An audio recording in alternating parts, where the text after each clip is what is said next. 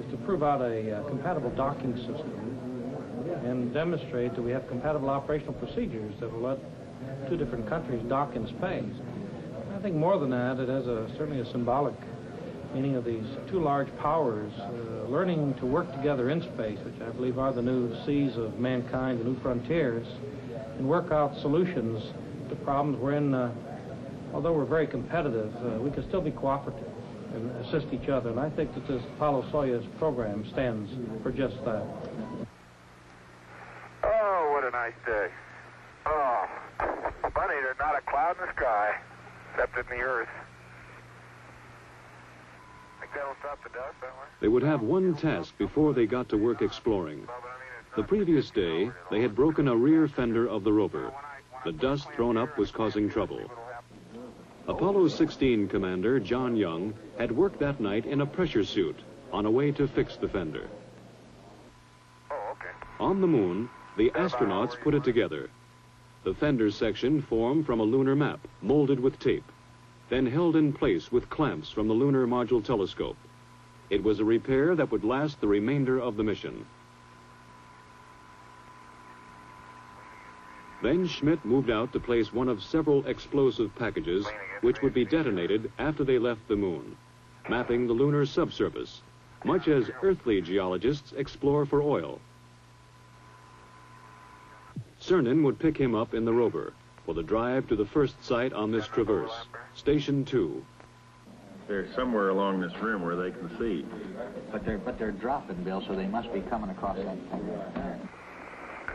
We're right where we wanted to be for Station 2, and it looks like a great place. Big blocks. It looks like quite a bit of variety from here. Different colors, anyway. Pretty hard, isn't it? That boulder's going to roll. Man, that is hard. Just don't stub your toe.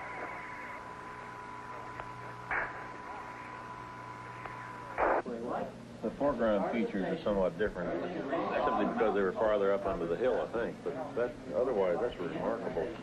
Pottery, it's obviously very cohesive because the bottom of the core is not smooth. It's very jaggedy and fragmental-like. Gene's finished with the core tube, then we should be able to go. If we get that all of that.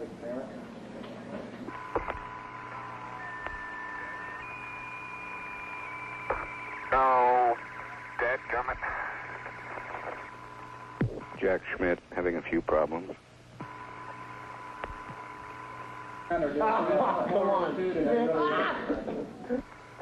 They would sample several locations on this EVA, but none would cause more excitement than the find of the crater called Shorty. Oh, hey! There is orange soil. Well, don't move it till I see it. It's all over. Orange! Don't move it till I see it. I've stirred it up with my feet. Hey, it is! I can see it from here. It's orange. That's the volcanic mix. Somebody unplugged silver. Fantastic, sports fans. It's trench time. Jack, that is really orange. I think it is the most exciting we've come across since the beginning of the Apollo program. I believe that it's going to be the most rewarding of all the finds on Apollo. Light gray material on either side. Oh, man, that's incredible. Say, Gene, we're going to have to... That's incredible. You need to get a down-sun color. There isn't enough time, Tony, to do it, no matter which way you want to do it. We need more time. We may have to slip. We have to slip 5 in a little bit. He's getting about 3 centimeters of wax. They got to leave at a certain time regardless of what we got. Willing to give up all the light mantle stuff. They had to leave Shorty Crater and its orange soil and push on. Time, the enemy of the lunar investigator on the moon and on Earth. I can't believe we sampled the whole... I can't believe we sampled the whole thing right on. The precious minutes had run out. Return to the rover, drive back to the Challenger, close out EVA-2. We'd like you to leave immediately. Okay. My golly, this time goes fast. As the last Apollo crew worked on the moon, the engineers on Earth prepared for tomorrow's day in space. I have a model here of the space shuttle.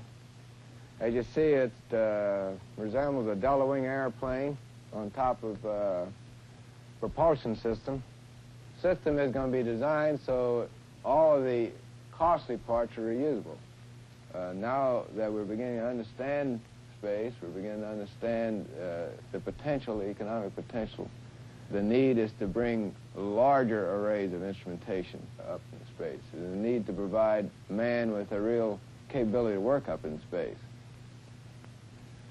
Okay, Bob, I'm on the pad, and it's about 4:30, a Wednesday afternoon, as I step out onto the plains of Torres Littoral.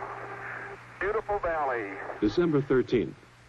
Yesterday, they had explored the south end of the valley. Today, they would go north. Yeah, well, let's ask for an extension. Hey, Jim, this is the last time for you to really go to bat for us, Jim. We know you'll do it for us. Send an extension for that L7. Yeah. Holy smoly! Why are we on a slope? You okay? Man, that's rough country in there, isn't it? Well, you're looking across Henry. And let me see what it is. Apollo science will continue, and I'm sure you might say the mysteries will continue to come out for many years to come. But of this I'm sure. Man has learned that space is his to explore. And man will return to space to explore, to the moon and beyond.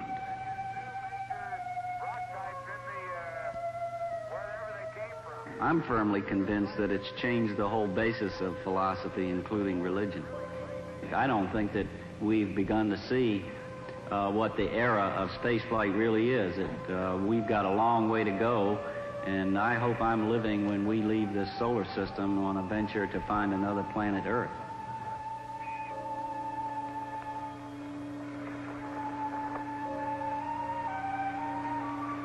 You know, Jack, when we finish with Station 8, we will have covered this whole valley from corner to corner. That was the idea.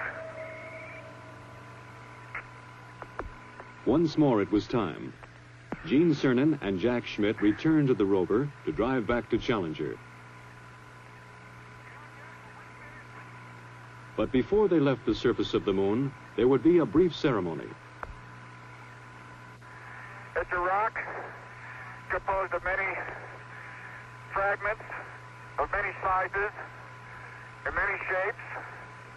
When we return this rock, or some of the others like it, to Houston, we'd like to share a piece of this rock with so many of the countries throughout the world. We hope that this will be a symbol of what our feelings are, what the feelings of the Apollo program are, and a symbol of mankind that we can live in peace and harmony in the future. And a final word from the last man on the moon. I'd like to just let what I believe history will record, that America's challenge of today has forged man's destiny of tomorrow.